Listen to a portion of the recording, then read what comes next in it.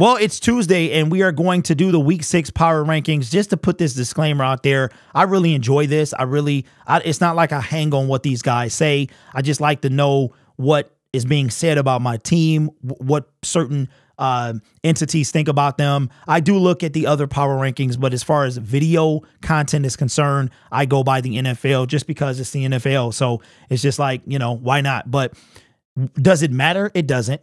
It doesn't. It just goes with like that respectability to see how far are we kind of moving the needle with this entity or that entity. So not really a big deal. I don't hang on these guys' words. I see what they have to say, give my opinion, and go from there. Now, I have not looked at these, and I would assume that the 49ers are still running away with everything at the number 1 spot. So without further ado, let's get started. Let's look at the Week 6 power rankings for the 2023 NFL season.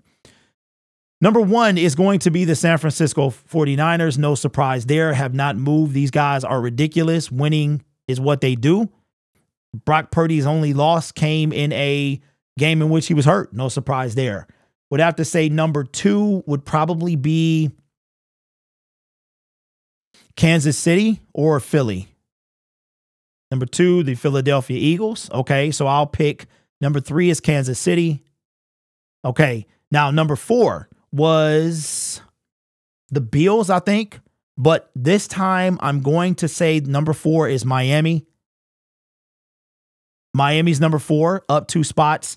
I'm going to say that with Dallas losing, that the Detroit Lions have to be number 5. Number 5, the Detroit Lions. Number 5, here's what they had to say. The Lions dropped 42 on the Panthers without Amon-Ra St. Brown or Jahmyr Gibbs and others, which only enhances what they've accomplished through Week 5. Even though it came against winless Carolina, see, they always got to take something from us. This victory shouldn't be overlooked. Good teams take care of business against lesser teams. Doing so convincingly, despite the absence of key contributors on both sides of the ball, is the hallmark of a great team. It's okay to say it out loud. The Lions are now in that category. They've won 12 of 15 games dating back to 2022, triumphing at Arrowhead and Lambeau this season and becoming the clear-cut NFC North faves. Even with defensive injuries mounting, poor Emmanuel Mosley is the latest, having suffered a second torn ACL in as many years. The Lions have a great chance to end a 32-year playoff win drought. Well, I'm here to tell you that that's going to happen. Not only are we going to win the NFC North, we're going to host our first playoff game. I'm even thinking right now, we got a lot of season left.